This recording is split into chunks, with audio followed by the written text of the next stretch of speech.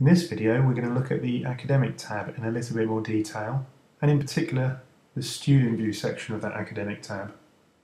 So we'll just open up our internet browser, and as you can see we've already logged on to the portal and we're presented with the home page. So we're going to go to the academic tab now, so if we just click the academic button. And if you've seen the previous video, you'll see again the modules that we're enrolled on are at the top left, so that's familiar to us. But we're going to go down, and on the right hand side under Student Records is a clickable link to Student View. There's also a link to Finance. We won't cover this in the video tutorials, but you can look at that yourself. So we'll just click the link to Student View. Now, as a new student, you will be presented first with your online registration for this academic year. Now we can see that this student has completed all of their online registration, the 4 various steps, and this is identified by a green completed and tick sign. You have to complete online registration for every year of study that you're with us at the University of East Anglia. So at the end of your first year, and before you start your second, you will have to complete your online registration process again. And as the ODP course only runs for 2 years, you'll only have to do this one more time.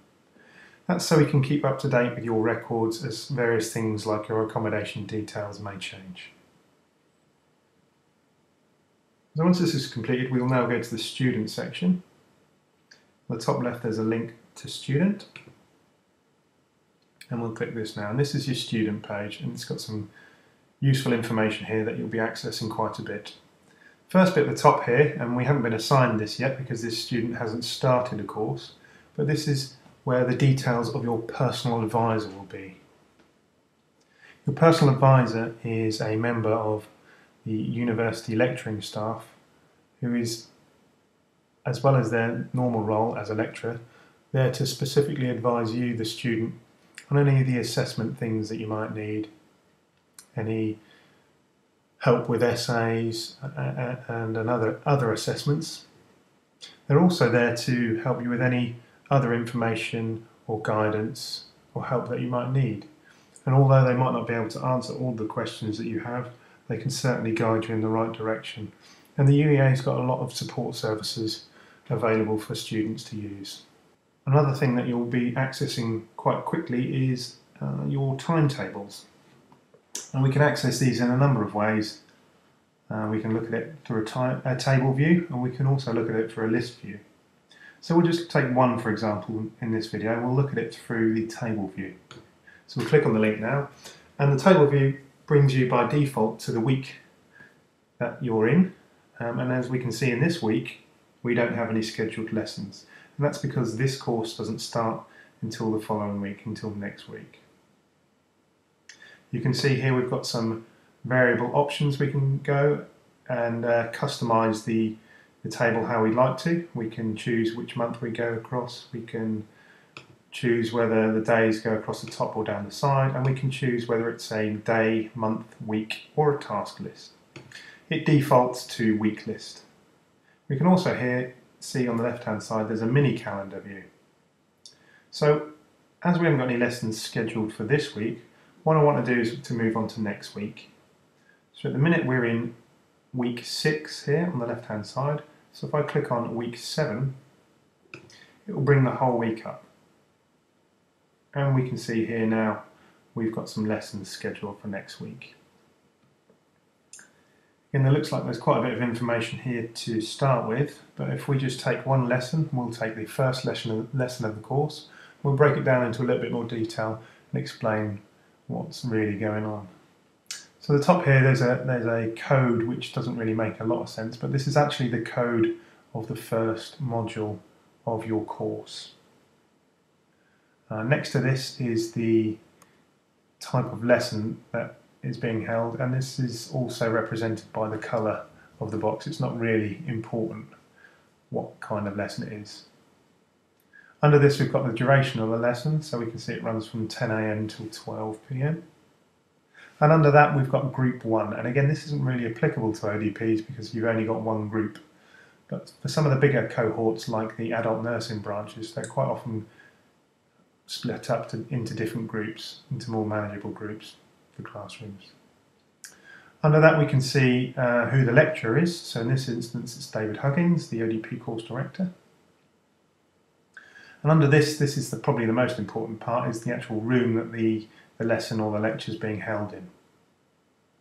And again, if we break this down into a little bit more detail, we've got the first bit, we've got a building code, which in this instance is ECB, and that stands for the Edith Cavell building. And of course you might have some lectures where you're in different parts of the university. So if we go over to this lesson, for example, the building code has now changed to Med, which is the medicine building. Go back to this first lesson, because we were going through the content on this. We're now presented with some numbers. We've got 01.12a. The first part of it, the 01 part, that's the designation for what floor you're on. So 0 is always ground floor. So 01 in this respect is the floor below ground floor, the basement, if you will. The point then splits up the floor level from the actual room level. So we can see that we're in the basement level and we're in room 12A.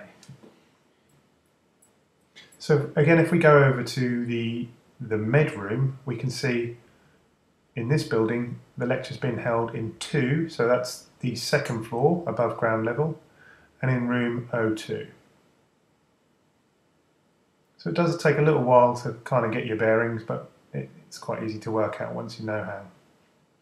Under that we've got the title of the session being held, and the title of the session and also the lecturer can sometimes change at the last minute.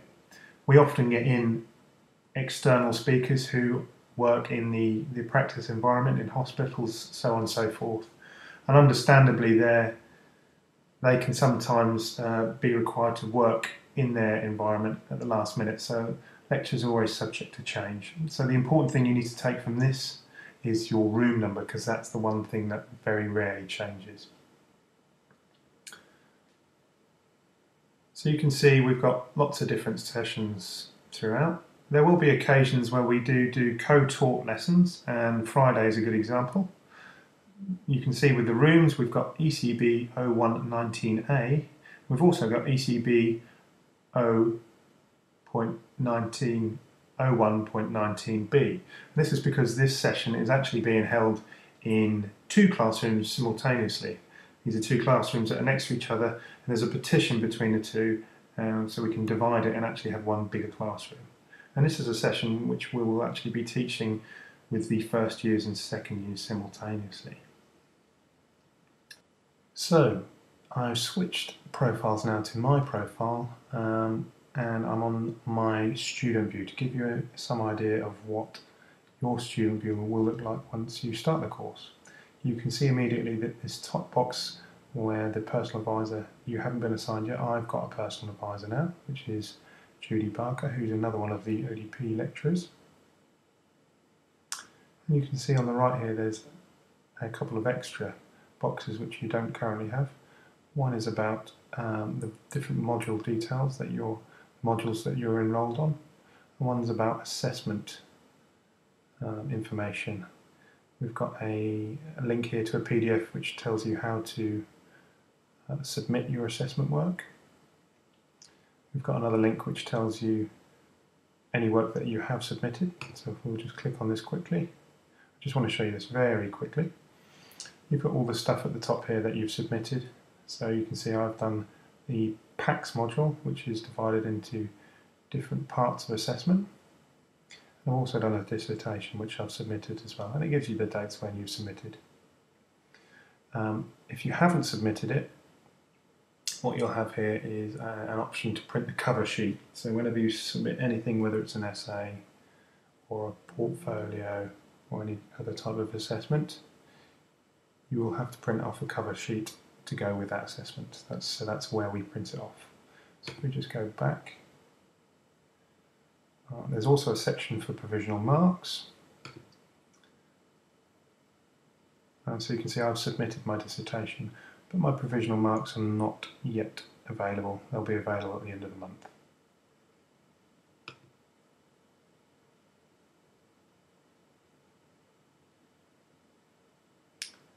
And once your provisional marks go to final mark statement, you can then check them on this online mark statement. So we can choose whatever academic year you've been enrolled in, go to that academic year and see your final marks here. So we can see for my PACS module I've got my mark results, but I haven't yet for my dissertation. Okay, we'll go back to student. That's a very quick overview of what the student section within the academic tab looks like.